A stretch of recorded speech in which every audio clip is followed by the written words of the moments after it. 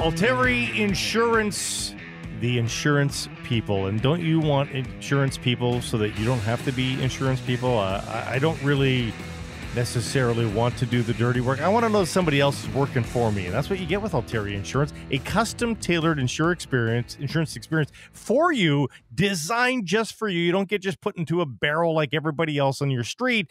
It's designed for exactly your needs, no matter what kind of insurance you're looking for, small business, home, life, whatever it is. Go check that out at alteri.ca because Alteri is changing the conversation.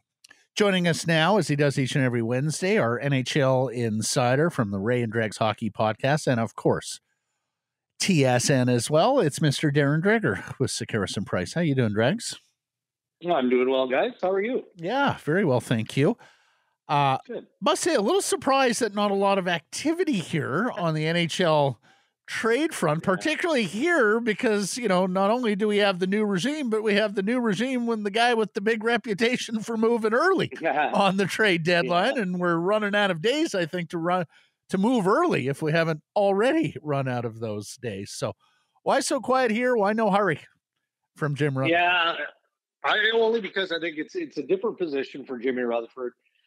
And by extension, Patrick Allvin and the Vancouver Canucks. Jimmy historically, as Trader Jim, has always identified his needs early, but normally that's based on plug-in holes. Finding a piece that is maybe going to bolster a position, whatnot, as they get deeper into the second half of the season and then ready for the playoffs. It's not like Rutherford and Allvin management ownership of the Vancouver Canucks don't want to qualify for the playoffs. Of course they do. I mean, that's ultimately why you play the games that you play. That's why the players certainly play, is for an opportunity. But the needs of the Vancouver Canucks go deeper than that. So I think that everybody there deeply wants to keep it competitive. There's a high level of belief that they can qualify for the playoffs. So Rutherford and Allvin are less in buyer mode and more in patient seller mode. And I think that's obviously where they're at. I mean, if you look at the unrestricted free agents, there's been a bit of buzz around Tyler Motte, over the course of the last couple of days, I would say. And I think it's justified. I'm sure that teams are calling. In fact, I know teams are calling. But I also know how highly the Canucks have talked about Tyler, historically speaking. So that doesn't mean he's not being traded. Don't misunderstand what I'm saying here. But is he the flavor of the week because we've grown weary of speculating on JT Miller, Brock Besser, Connor Garland, and others? I just think that Rutherford, like maybe Kent Hughes, Jeff Gorton in Montreal, are waiting for the buyers to legitimately establish what the market is. They put out their prices, so the buyers know what the expected return is, but the sellers haven't had to adjust yet. And they're going to have to, or somebody is going to panic. And that's what you're waiting for in being a patient seller, is waiting for a team to, in the next umpteen days to March 21st, struggle a little bit, maybe unfortunately have an injury that prompts the general manager or ownership to encourage the general manager to go out and make a move and not let this season unravel. So there's still time. The latest sort of connection people are making, because again, we're playing the AGM spotted here in their game, is Derek Clancy in Pittsburgh, which would be, I don't know, you tell me, would it be weird for both Allvin and Rutherford to make a deal with the former club? Does that make sense in some regards? And is it also just weird given the needs or wants of the Pittsburgh Penguins? Would that necessarily jive with the Vancouver Canucks? Yeah, I wouldn't call it weird. I think Pittsburgh is pretty aware that their window with their current group is closing. And when I look at the Pittsburgh Penguins organizationally, there's not a lot coming. And not a ton different than the Vancouver Canucks. And those two teams, as we've talked about on the show before, are both strongly in the college free agent market as well. Well, when you're in that market, you're not just looking for a free player. You're looking to bolster what you've got coming in way of prospects. Normally those players, aren't jumping into the National Hockey League and just taking the league by storm. There's some seasoning that has to take place here. But Pittsburgh is higher up the food chain. I mean, there's a chance for the Pittsburgh Penguins. They're still going to have to work for it. So I think that they're legitimately looking at some of the potential in the Vancouver Canucks. What's going to become of Brock Besser? Could he be a fit in Pittsburgh? I mean, go down the list. We can throw any player out we want that we have speculated on related to the Vancouver Canucks. And I could probably build a case why the Pittsburgh Penguins would have some interest. So, again, I mentioned Montreal earlier. I'm sure that the Penguins have done their due diligence scouting the Montreal Canadiens.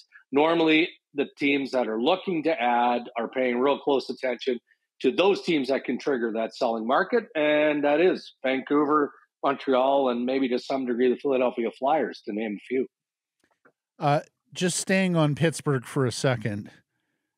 Am I right that they just want to move Kasperi Kapanen, having a terrible year on $3.2 million, restricted free agent with arb rights? And then is there any chance they would move Marino, the right shot defenseman, at 4.4 signed long-term? Well, there's always a chance, Matt. It's the old just make me a hockey trade offer, right? The cliche that's thrown out there. And if we can get better, then, of course, we'll consider it. I have not heard Marino's name out there. I have heard Kasperi Kapanen's name out there. But in fairness, I checked on that with two highly regarded Pittsburgh Penguins sources. And, one said, look, we are not purposefully trying to move Kasperi Kapanen. But if the right deal is there and there's a player coming back that we think fits into our group, then yes, of course, we would consider that. And the other source I checked in with Pittsburgh, fairly high ranking, just said, no, not interested in a trade, period. But I think that they have to, right? For all the reasons that we've already talked about specific to the Penguins. I thought Kapanen would be a good fit there. I really did. I thought that his skating, how dynamic he can be, his edge work, all of that was going to work well with the group they have there. And it hasn't worked well this year. So I could certainly see a change of scenery, but the Penguins are being very careful in how they sell that. Blake fell in love with him a few years ago when he was a Maple Leaf here and played just a tremendous game at Rogers Arena. The Canucks were so slow. That guy looked like he was just lightning, right? Well, look, he can fly. In Toronto, he was building that you thought, okay, this is a first-round pick who might be a nice player. Even last year, he was 30 points in 40 games for Pittsburgh. That's fine, but 26 points in 57 games, 9 goals. And it's disappointing. You're marching towards do we really want to qualify even this guy at those totals? So it's an interesting dilemma for Pittsburgh. Let me just ask this when we talk about Rutherford not being in a hurry or anything. Darren, do you know definitively if they've made the internal decision not to trade JT Miller, that we're keeping this guy unless we are absolutely blown out of the water with an offer? Close to that, I would say, Matt. But I think the options that can be presented and what blows you out of the water can be multiple too, right? You can conjure up what sort of package might be needed to move JT Miller. Look, I can tell you most of the managers who have expressed interest in JT Miller and those that are at least intrigued are all collectively telling me the same thing. They believe that it's more likely if JT Miller is to be traded, he's going to be traded at the draft or in the offseason. And that's just buying a little bit of time, right? And also keeping things as competitive as you can in Vancouver. There's no rush with him under contract. However, let's see how the pieces fall here in the days ahead. And, if a team that maybe has eyes on Hurdle out of San Jose doesn't get Hurdle or he's not traded, well, maybe the assets that they were willing to spend there, they want to click over and take another run at JT Miller, as an example. Same might apply to Claude Giroux, although he's kind of a special case, isn't he? Because of how he controls this process. And it's not like Claude Giroux is going to tell Pat Brisson and Chuck Fletcher, all right, just here, any one of these 10 teams, and I'll be fine. No, that's not going to happen. What's going to happen is Giroux is going to make his position known. I believe he's going to waive, and he will be traded, but the list is going to be very, very short. So when the big pieces fall, and I think JT Miller deserves to be in those bigger pieces, maybe a team that is disappointed they didn't get the guy that they were hoping for, then, kind of somewhat panics and goes back to Alvin and Rutherford and says, hey, I know we kick tires, but here's what we're willing to do. And that scenario then becomes something that Vancouver has to move on more quickly. Let's attack the Vancouver Canucks from a different angle in this, that, is they make a push to the playoffs here, and it's going to have to be an amazing push for them to make it. Is anybody, because they're not going to acquire, they're not going to get better. I mean, internally they might get better, but they're not going to acquire new talent to get better, one wouldn't think. What about the other teams around them? Is there any wiggle room for Edmonton to get better, to make sure they make the playoffs?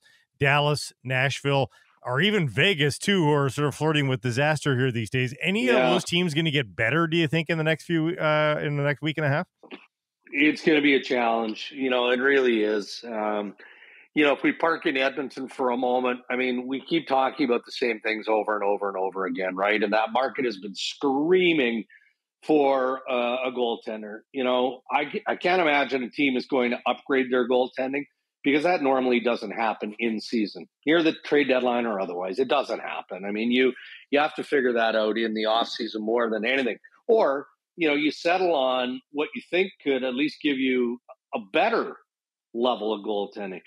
For the life of me, look, I said something on Ottawa Senators pregame show 2 weeks ago, about how I thought Anton Forsberg was going to be a decent commodity for the Ottawa Senators. I got a note from someone within the organization that said, well, if you know anybody's willing to make an offer, send them our way.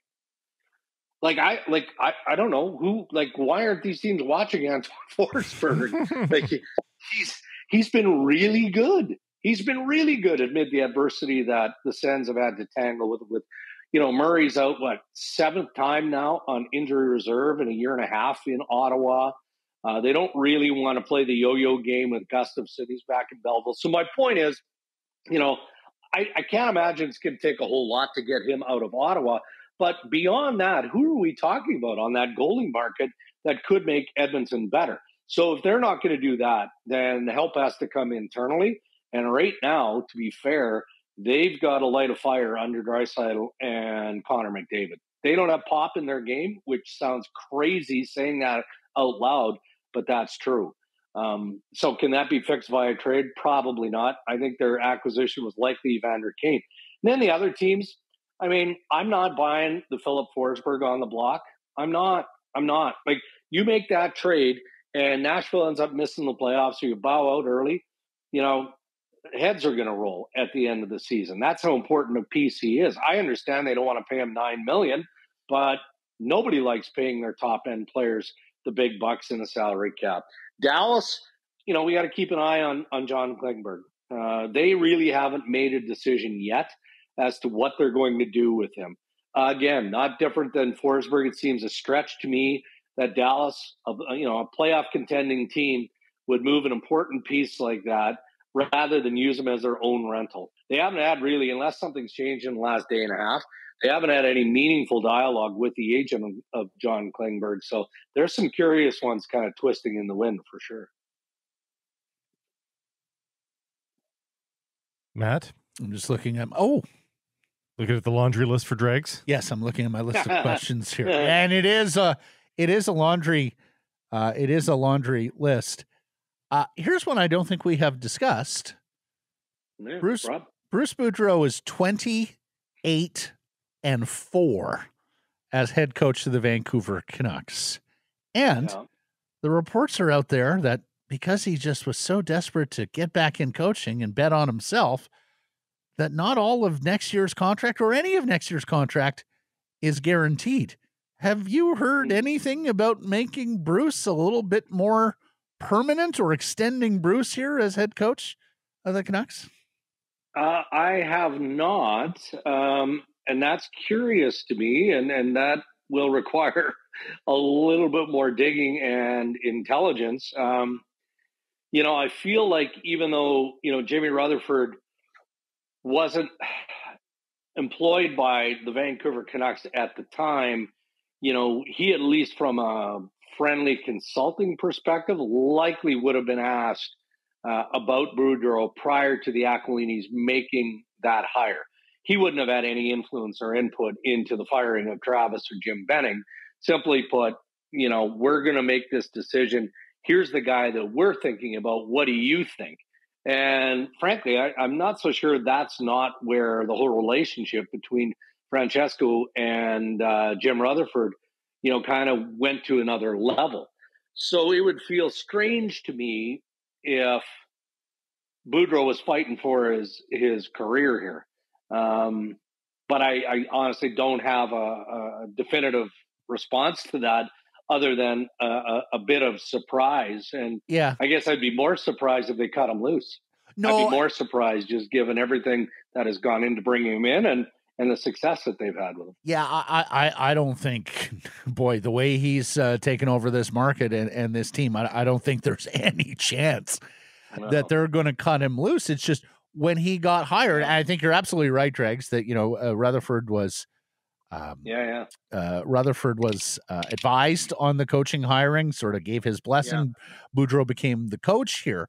And then shortly thereafter, we saw this report, and I forget where it originally stemmed from, Blake, that, maybe, he wasn't guaranteed for next year, that the Canucks were risking, nothing beyond this season. And then I saw LeBrun sort of double down on that recently, say, it's a very odd contract for Boudreau with no guarantees or not a lot of guarantees for next season. And so I just wonder, you're a coach with a 28-4 record and marching towards the final third of the season that, maybe you would want a little bit more certainty and that maybe the Canucks would want to reward him. But I'm sure he wants that. But now that we talk this through, I'm reminded of Boudreau coming on the podcast and talking about how hungry he was to get back coaching. And in fact, he was, contemplating getting into the American League and coaching just because he loves it so much. So when you're at that place, and without Rutherford being employed when he was hired, I mean, look, it's happened before. I remember Paul Maurice taking over in Carolina when Jim Rutherford was the general manager there, right? And he went in relatively late, if not mid-season, somewhere around there. He did that really as a professional favor to Jim Rutherford because Jimmy had been so good to him. And there were no guarantees that it was going to be extended, and then it was extended. So, given the predicament of the Aquilinis and the Vancouver Canucks at the time and how hungry Bruce was to get back into coaching, now that we talk this through, maybe we shouldn't be surprised it's that short. But that'll get looked after at the end of the year. Yeah, I was going to say that's a post-deadline, I suspect. This team doesn't want to become the Oilers and have 82 coaches over 7 seasons. Well, that's it. That's it, right? Anyways, all right, are we done here? Other than the college free agents should be coming any day now, right? Correct. Yeah. And there's a good number of them. There really are. It's always difficult to pinpoint which NHL teams are the hottest on which player, right? Because you're dealing with player agents, but they're not. They're family advisors, and they're incredibly careful, as they have to be, to not cross lines and all of those things. I know the Vancouver Canucks have been pretty active. I touched on that earlier in the segment. I'm not suggesting that they're going to land this kid or that he is their primary target, but I think you guys recall me mentioning Corey Andonovsky from Princeton. Mm-hmm. And, I know that Pittsburgh, when Patrick Galvin was the AGM in Pittsburgh, was already doing due diligence on this kid. And there have been other teams that have shown the same level of interest, but I think Vancouver would be very much in that mix. He's a forward. He's a forward, right? Not a defenseman. Yeah, he's a forward. Yeah. BC Junior League forward too, by the way. Yeah, so Chilliwack. He's got some ties there, but this is always a tough decision for those young guys. The season is going to end just in a disappointing fashion for him in the NCAA level. That's fine. He's excited about picking his NHL stop, but man, these teams put the hard press and they promise, okay, well, here's why we are the best fit for you. Mm-hmm. It's not easy. So they take their time in making those decisions. But I would expect Andonovsky, and there's probably 8-10 others, depending on when their season ends. But in his case, it's basically over here. So he'll probably make his decision within the week. Yeah, there's a number of these college free agents with BC ties. You mentioned Andonovsky, Jake Livingstone, Creston, BC, and a former Langley Riverman at Minnesota State, a big red shot defenseman. So we'll keep our eyes and ears peeled. Thank you for this, Dregs. Much obliged, and we'll catch up next Wednesday. All right, guys. Have a great week. Darren Dreger, our NHL insider. Folks, Stuart Zuckerman and the Zuckerman Law Group want to make sure that one of the stressful moments of your life just has a little less stress, a little more certainty, and certainly guidance. And that's what you get with Zuckerman Law Group. Over 100 years of combined courtroom experience. Nothing shocks them. They've seen and heard pretty much everything, which is important because, hey, lots of things going down during a separation or divorce, both financially and personally. You want to make sure that there's a rudder there. Get that rudder for your ship, for your vessel, with Stuart Zuckerman and the Zuckerman Law Group. The best thing to do is give them a call, get a no obligation, completely confidential consultation, and find out about their processes.